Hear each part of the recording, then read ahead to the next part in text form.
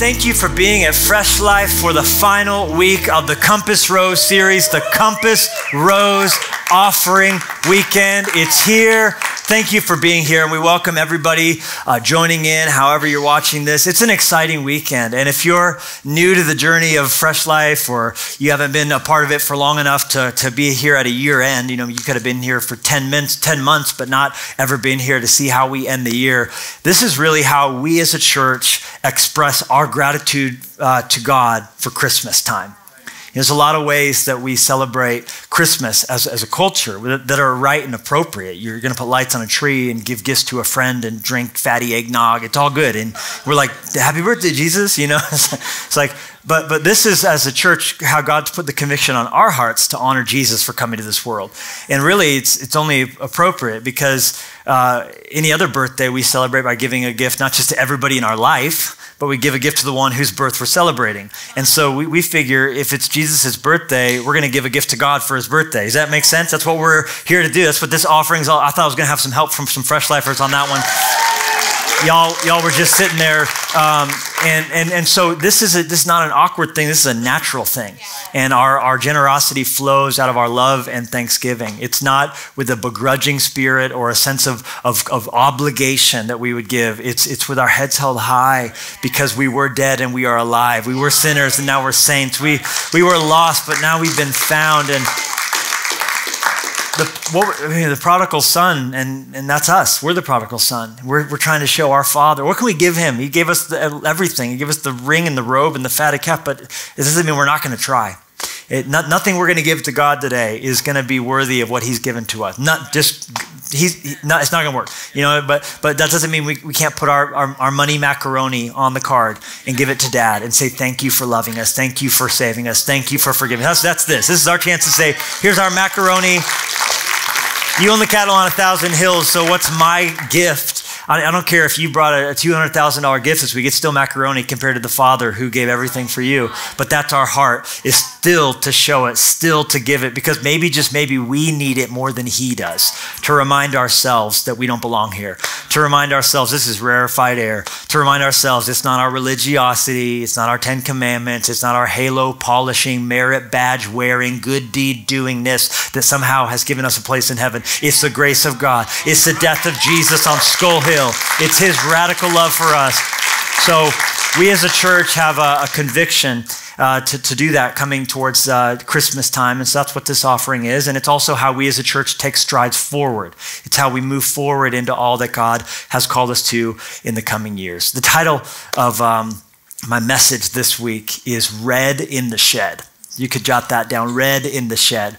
Though to be truthful, I don't have so much of a sermon as just like a pre-fight encouragement for you. That's what's in my heart. We're in the locker room and I'm telling you, you can do it, Creed. You can take him out, take out Drago's evil offspring. That guy's clearly on more than creatine, but you can do it. I'm telling you about that left hook. That's my goal here, because really today's not about words. Today's about more than words. Today's about us all living out this sermon, living out this message of the Compass Rose. But my part in the order of service before we all give together is just to pump us up, hopefully a little bit, with a devotional from Scripture.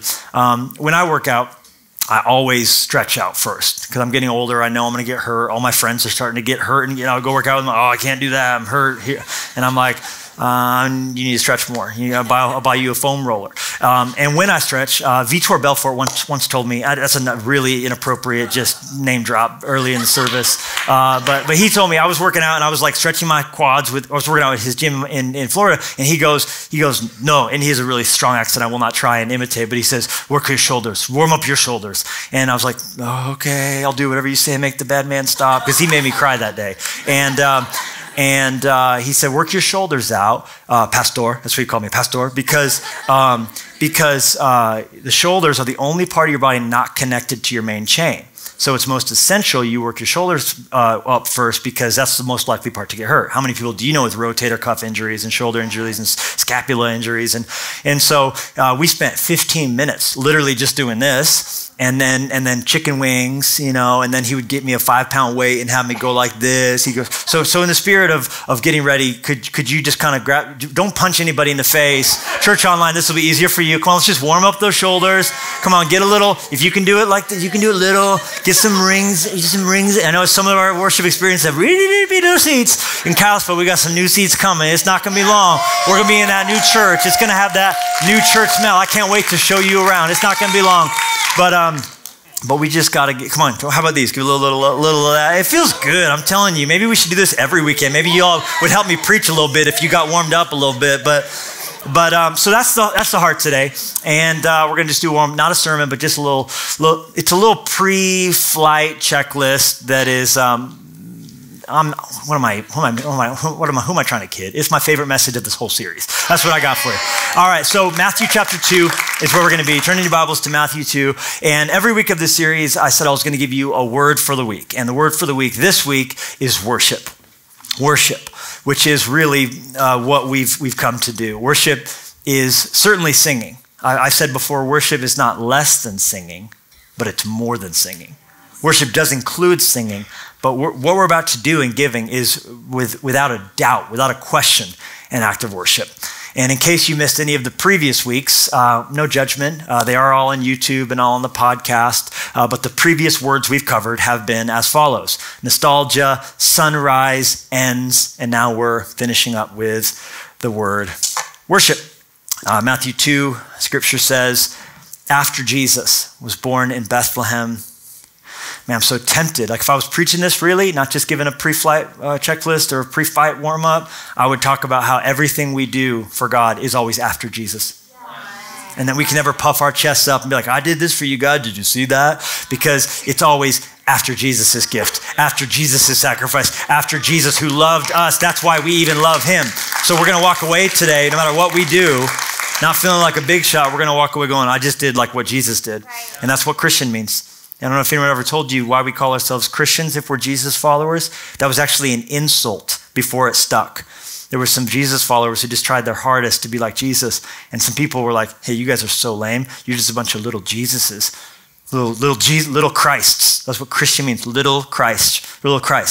And the Jesus followers were like, do you mean it? It's the nicest thing anyone's ever said to me.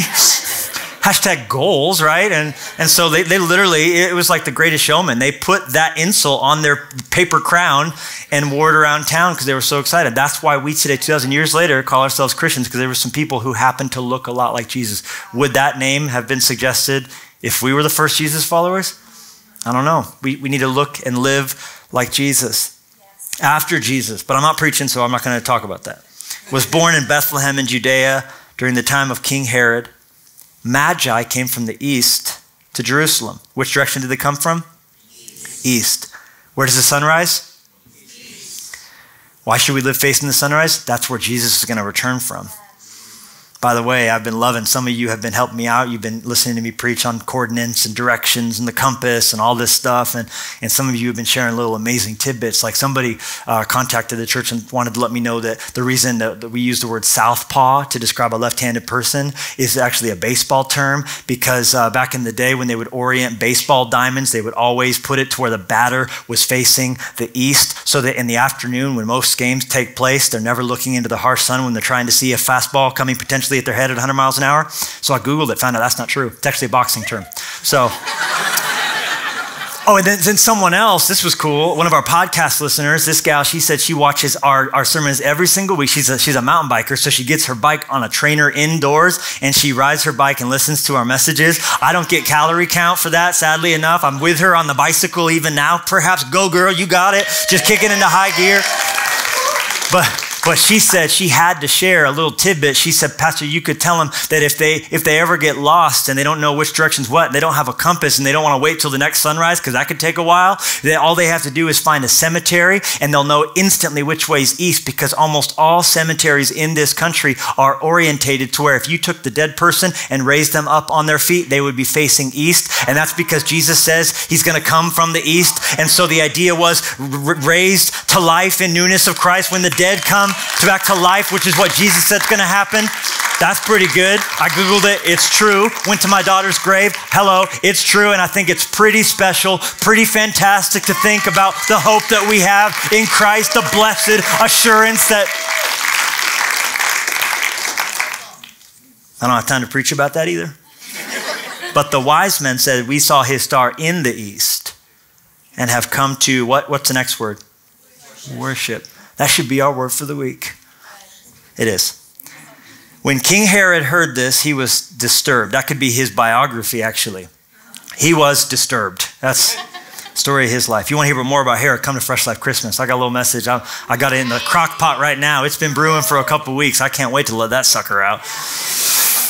And all Jerusalem with him, because you're never disturbed by yourself. If you don't deal with your demons and your dysfunction, the rest of the people in your world will have to. And that's why it's so important that we declare war on stuff holding us back. Otherwise, our loved ones are going to have to deal with the collateral damage. You could write a whole book about that. And I did. Verse 4, when he had called together all the people's chief priests and teachers of the law, that's scripture, that's the first 5 books of the Bible, he asked them where the Christ was to be born. In Bethlehem, in Judea, they replied, for this is what the prophet has written. He now quotes from another part of the Old Testament, a prophecy. But you, Bethlehem, in the land of Judah, are by no means least among the rulers of Judah. For out of you will come a ruler who will be the shepherd of my people Israel. Then Herod called the Magi, but secretly, everyone say, shh, and found out from them the exact time the star had appeared. He sent them to Bethlehem and said, go and make a careful search for the child. As soon as you find him, report to me so that I too may go and murder him. I mean, worship him. After they had heard the king, they went on their way. And the star they had seen in the east went ahead of them until it stopped over the place where the child was. When they saw the star, they were overjoyed. On coming to the house, they saw the child with his mother Mary, and they bowed down and worshiped him. Then they opened their treasures and presented him with gifts of gold and of incense and of myrrh. And having been warned in a dream not to go back to Herod, notice, they returned to their country by another route. Or one translation says they went home a different way. And commentators have pointed out again and again and again that the word chosen for another way or another route was a particular word that was a play on words that described that the road they took home was not the only thing different when they went home. That they went home another way, meaning they were completely different versions of themselves than they had been previously. And I'm just telling you something, an encounter with God will rock your world. When you worship Jesus, when you truly do what they did on this day and you bow down before him and worship him with something meaningful, when you give to him a treasure, I'm telling you something, when you confront Christ, you'll never, ever, ever be the same. You won't even recognize yourself. You'll start loving different stuff than you used to love. You'll start reacting differently than stuff you used to react to. I'm praising God. I'm happy this Christmas because these wise men went home a different way. And I'm believing that kind of change for us this Christmas, that we'll react differently to stress this Christmas. We'll react differently to hardship. We'll go home a different way. Maybe we should all drive home a different route this week just to mix it up a little bit, just to remind ourselves, I'm not who I used to be. I'm growing. I'm changing. I'm a work in progress. God ain't done with me yet. I'm going home a different route. I want to talk to you about compasses for a moment. And of course, then we're going to get to the real business and we're all going to bring our gifts. And the reason I've chosen the compass as a symbol, as an analogy for our time together in the series, in the season, in the lives of our churches and families and generations that are going to come from this moment, is because I believe that God often gives compasses instead of maps. I think if we were honest, if we had it our way, we would have God give us a map. I know I wanted that when I was 17. What's this going to look like if I go to college or if I go to Bible college? It was at a kind of a, it was like communications and this, and I had people speaking to this, and I wanted to know what was going to happen. I wanted to know what was going to happen after I was done being a student pastor. My wife and I wanted a map if we were going to be willing to move to Montana. We wanted a map of what was, and God often just gives us compasses. He doesn't give us maps that will spell out the what's around the river bend so much as he sets us on a direction. He says, go this way, set out this way, and watch what happens. We've said it again and again in this series that generosity is not a destination. It's a direction. The generous man schemes generous things in his heart, and by his generosity, he will stand. So I'm not here trying to tell you, here's exactly what the blessing of God on your life is going to look like. Here's exactly what's going to happen if you take a step of faith today, if you take a gutsy, risk the ocean kind of step. I don't know. What's going to come of Fresh Life in the coming year? I don't know. But I know the one who holds Fresh Life. I know the one who holds the universe in the palm of his hand. I know the one who loves us and has a plan for us and says to set out a certain way, and I'm willing to follow him, not knowing what's going to come of it, not knowing what's in store for us. These wise men, they didn't know where they were going. They had no idea when they left the east, and they were guided by prophecies. We don't have time to go into it, written by Daniel long before even God's way of overcoming bad things that had happened in a previous generation. And so these guys just kind of set out, and they don't know where they're going, but you know what they knew? They knew that they were seeking someone. And you don't need to know where you're going so long as you know who you're seeking. And we're seeking first the kingdom of God. We're seeking first his righteousness. And like these wise men, we come seeking Jesus. We come seeking the King, but not just seeking to worship him by bowing down and giving treasures from our lives to him. Why? Because that's what love does. Yes. Love gives. You can give without loving. It's possible. You can have motives. Giving can be tainted, but you can't love without giving.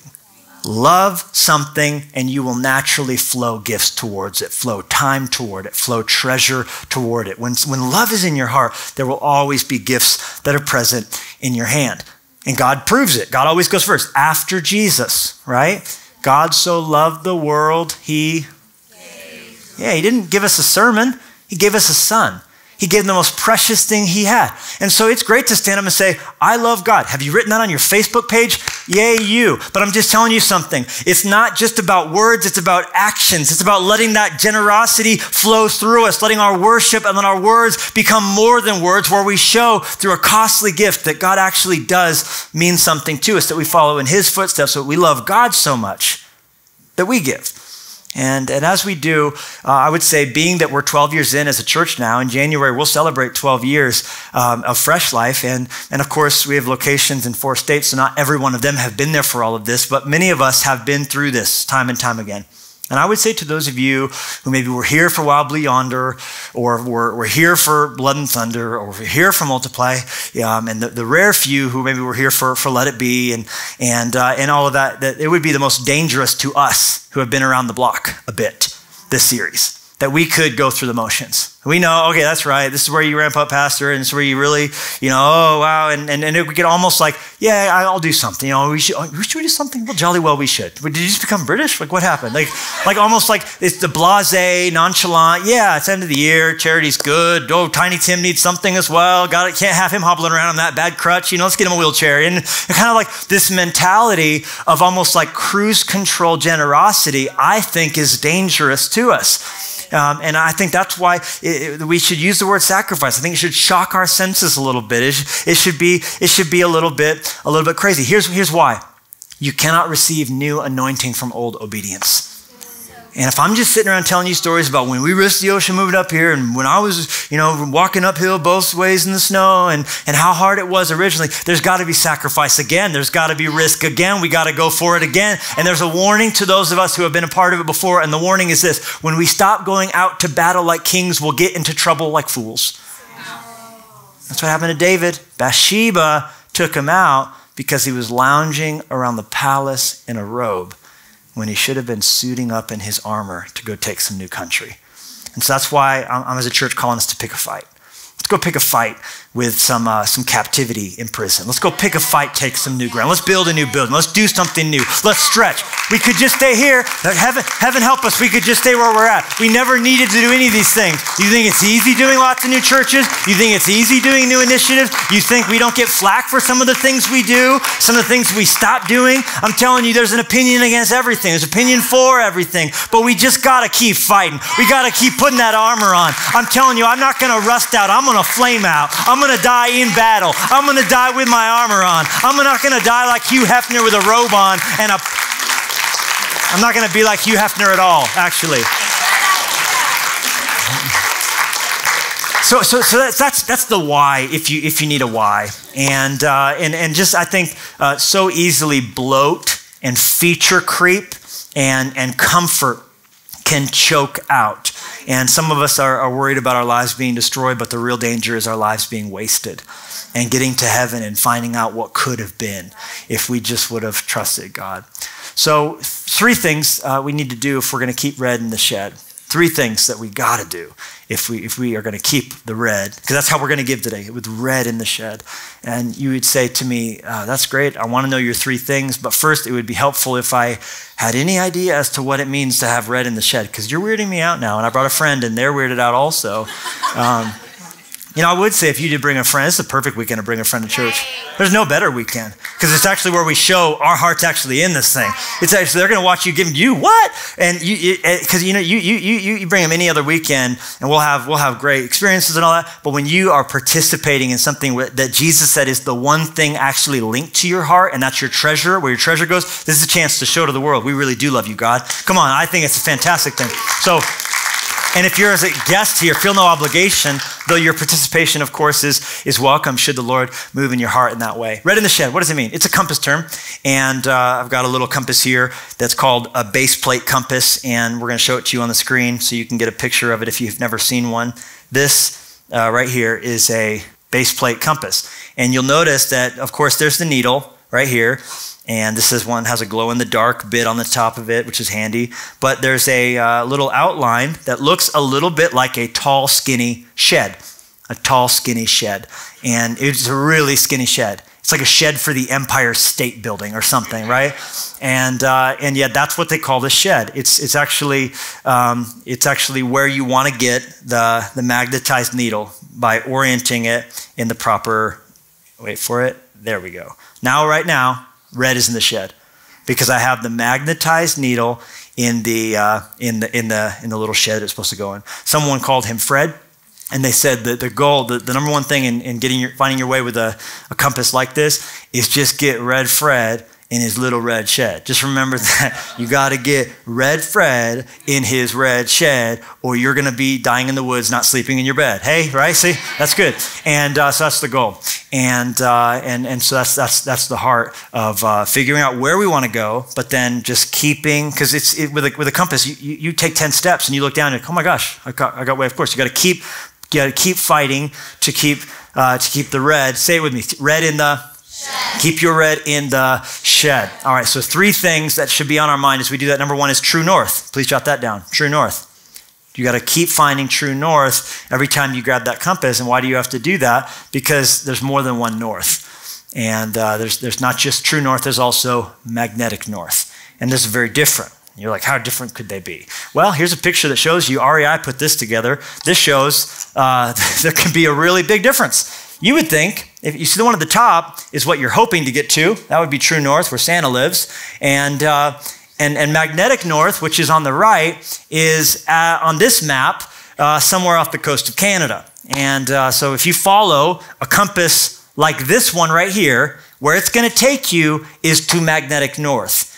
And this is a moving target. It's always moving. It can move as many as 20, 30 miles in a single day. They estimate it has historically moved as many as 1,000 miles, but currently it's about 300 miles shy of actual north on the globe. Why is this moving? Because the earth is full of a core that's solid iron, and then there is an outer core of molten liquid metal, and it's sloshing around. And as this metal sloshes around, it is constantly tweaking and changing where the actual North Pole of the compass, which is a giant magnet inside of our planet, is. And so it's kind of shit. It's playing fast and loose a little bit. Hey, you want to come over here? Hey, magnet. Hey, I'm over here now. Hey, psych, I'm over here now. And that's not cool. That's not cool.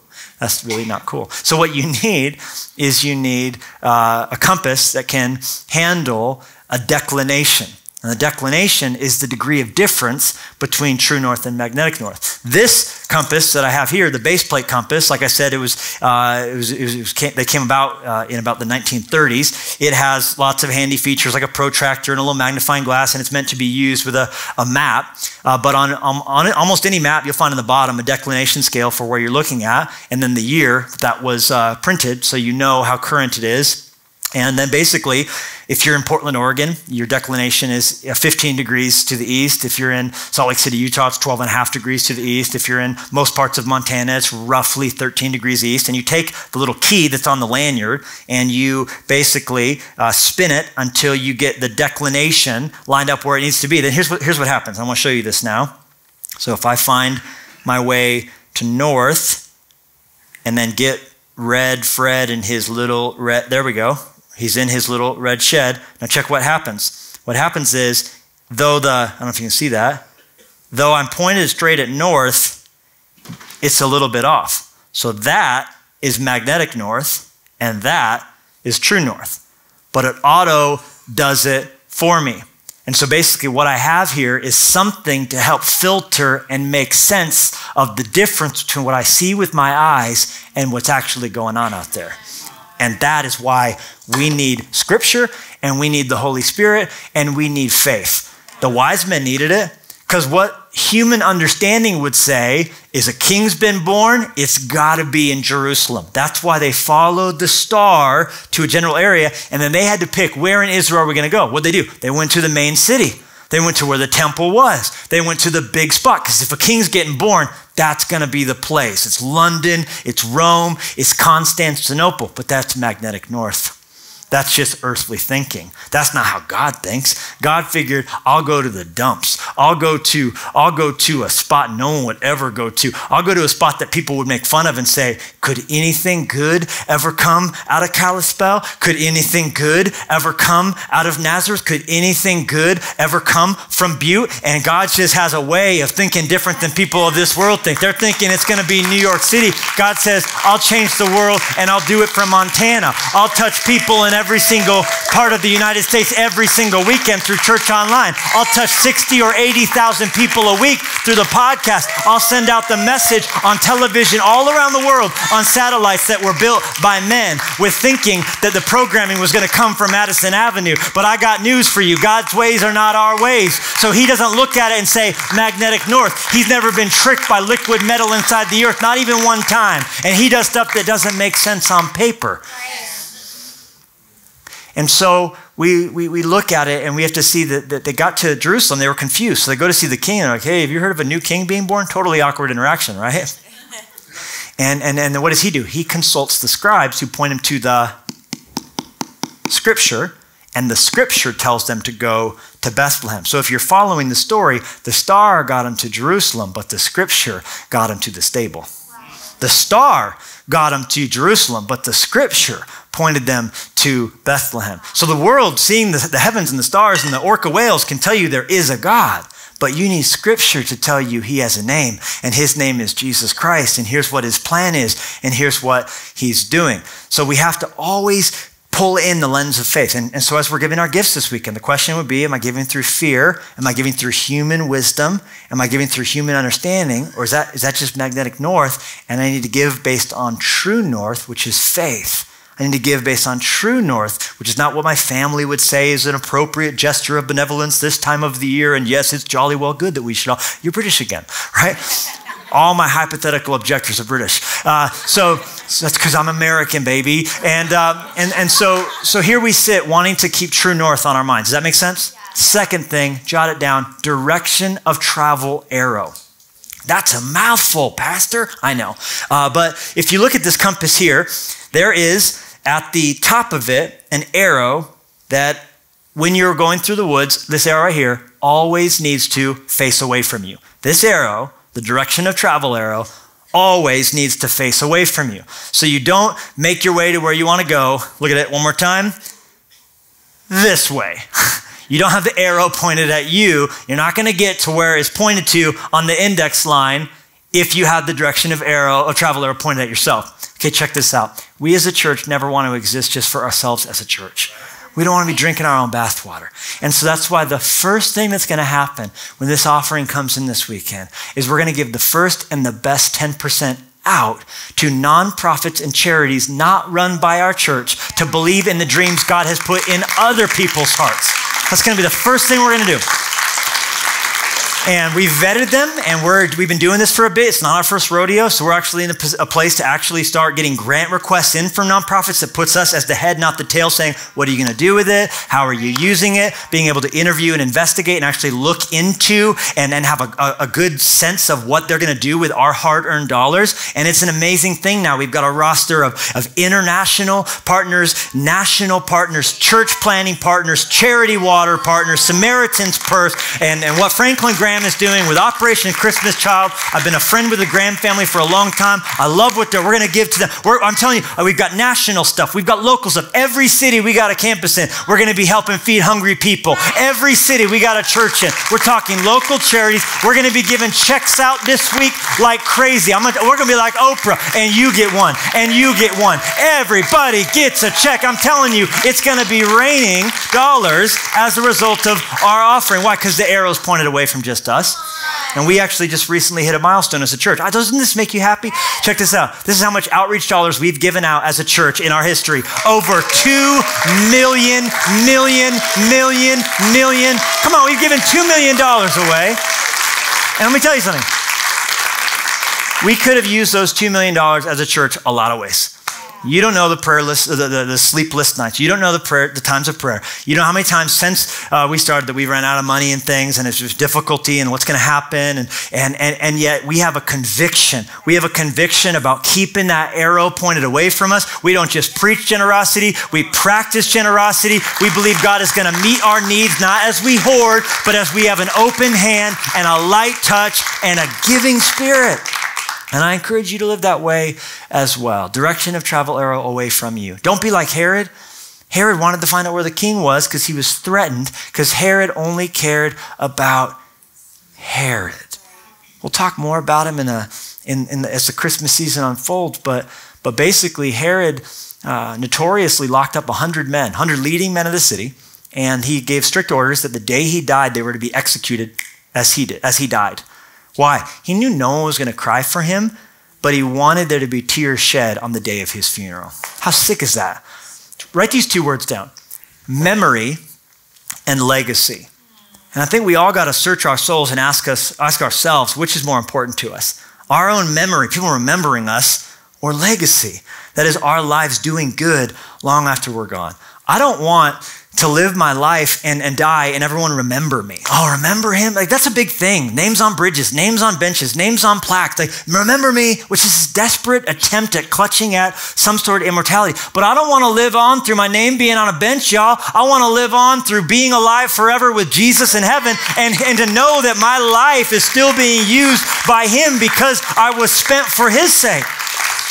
And I'll tell you, I'll just tell you right now, the day I die, there are going to be tears, but tears of joy because of what I've put into motion with my estate, because of what I've put into motion with lawyers and contracts. I'm telling you something, this church is going to be flush with cash on the day that I die in Jesus' name. Not about memory, about legacy. I want our leadership college funded. I want leaders upon leaders upon leaders being told, hey, your scholarship's taken care of because someone just went to heaven who cared more about heaven than about earth. What about your kids, Levi? I'm going to make sure they're taken care of. But one of the best ways I'm going to do that is by making sure they don't have too much handed to them that could destroy them. I want them to know that heaven matters more than this earth. I don't want them focusing on magnetic north as much as true north. Anybody with me on that? I think through estate planning, we can deliver crushing blows to the devil when we're lying sick in hospice.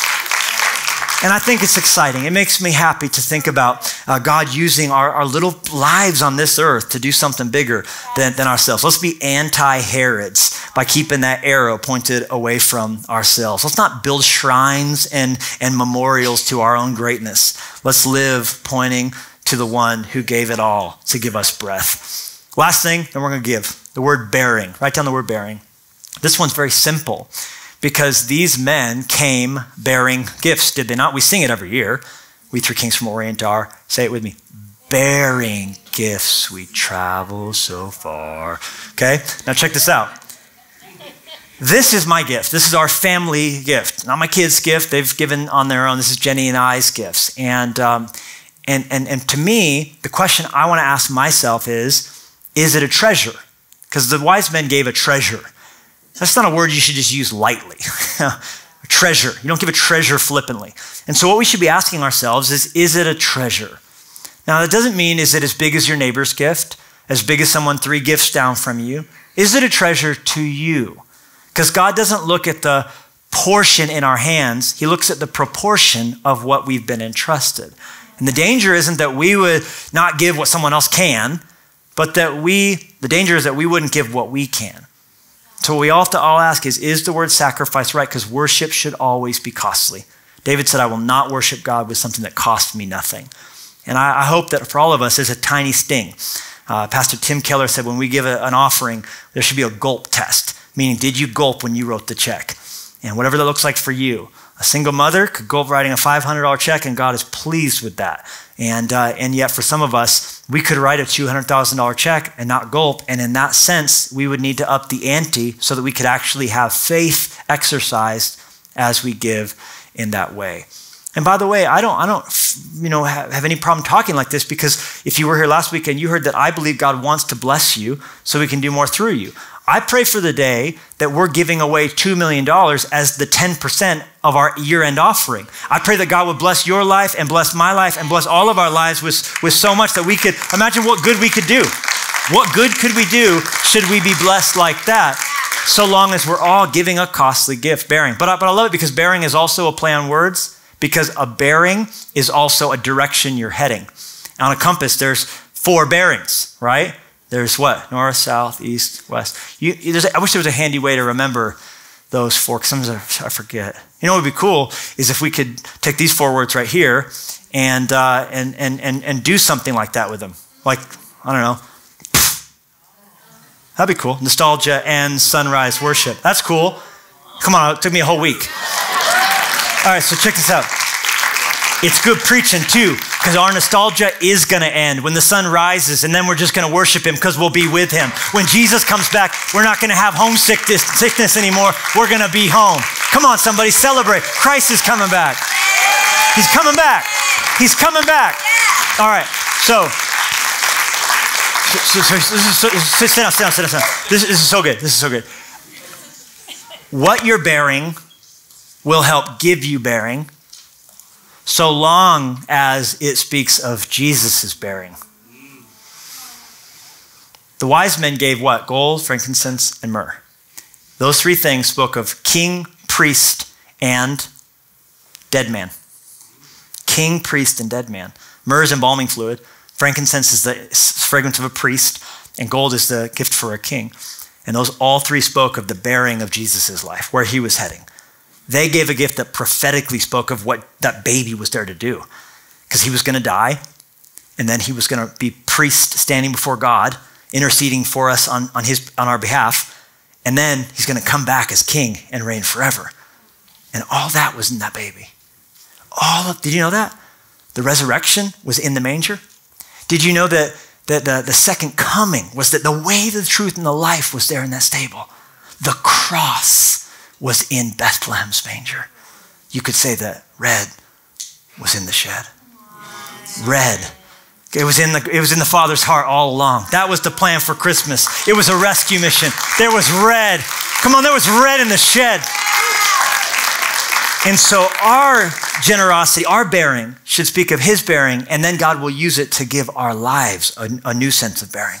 So here's what's cool. These kind of compasses now, they have more than just 4, because you'll see I do have nostalgia, ends, sunrise, worship, but I also have 360 numbers in a circle. 360 numbers in a circle. So it's much more specific and comprehensive. All I have to do now is set a number. Like I could set it to, here's a good one, 18. So I said, I want to head out, keep the compass, keep the arrow away from me, put Red in his little shed, right? And then I just got to go to 18, and that's where I'm going to get to. Now check this out. This is so very cool. I would do 18 because the year is 2018. And in this year, 2018, we've seen over 1,800 decisions for Christ. How's that for Red in the shed? God forgiving and touching people. That's this year through our church. And in 2018, where we've seen 1,800 decisions for Christ, it's not our first year doing this thing. And in our whole history as a church, we've seen over 18,000 decisions for Christ. 18,000 plus people coming to know Jesus. But I'm not going to pick 18. That's too big of a number. I'm just going to set it to 1. I think our heading, our bearing as we give our gifts should just be 1. I'm going to give my gift. I hope you're going to give yours, saying, Father, just one more. Just one more. Just one more. Yeah, it's been great, 1,800. Yeah, it's been great, 18,000. But Jesus, just one more. Just one more person who doesn't know you. Just one more lonely person. Just one more desperate person. Just one more person who needs to know your love. God, let's keep giving. Let's keep fighting. Let's keep Red in the shed until everyone's reached one person at a time. Jenny, come up here because I need to shut this down. Before we give, I started the series talking about Albert Einstein holding a compass in his hand as a little boy. And hold that so I don't lose it. The compass Einstein held supposedly started him on his journey that led to E equals MC squared and all the rest, holding a compass in his hand. But did you know his story involved roses too? Because as the story goes, he ended up in Zurich, Switzerland, where he worked in the patent office and all that. But then eventually, 2 top scientists from Germany came to recruit him at the command of the president, Kaiser Wilhelm, on behalf of the nation Germany, this Prussian Empire. They wanted to bring back some of the sexiness to Germany by getting top scientists to come work there. And they wanted him to leave Switzerland, come back to Germany. And he didn't know if he wanted to because he was comfortable in Zurich. Comfortable in Zurich. And he said, here's what I'll tell you. You wait at the train station, and just before you leave on your train to go back home, I'll show up. And if I'm holding white flowers, the answer is no. And if I'm holding red flowers, then yes, I'll come with you. I'll move back to Germany. I'll work for the University of Berlin, all that. So they're waiting, and literally their train's about to leave. Einstein hadn't shown. I saw this on the History Channel. I'm not making this up. And then they saw him, his crazy hair at the back of the crowd. And they could see him approaching, but they couldn't see his hands because there were so many people in front of him. And they're like waiting. What color are the freaking flowers? You know, is it roses are red or is it white? Screw you. You know. And then check this out. When he finally emerged, they could see in his hands a bouquet of red roses. His story started with a compass and ended with a rose. Come on, that's a bow tied on something, right? And I love it so much because basically the flowers that day were his way of saying yes. The flowers were a yes. And I feel that's significant because the gift that we all hold in our hands is our way of saying yes to generosity, which is in God's heart. And I believe that if we say yes to what's in God's heart, he'll say yes to what he has put in ours. Do you receive it? Come on, in Jesus' name. Jenny, would you pray for us to have faith as we give? Yes, thank you. Father in heaven, holy is your name. In this moment in time, God, we as a church collectively and individually, this is our response to you, our response of saying, yes, Lord. Yes, God, we want to walk in obedience. We want to do what you've called us to do. We want to walk in where you've called us to walk. And right now, God, we surrender.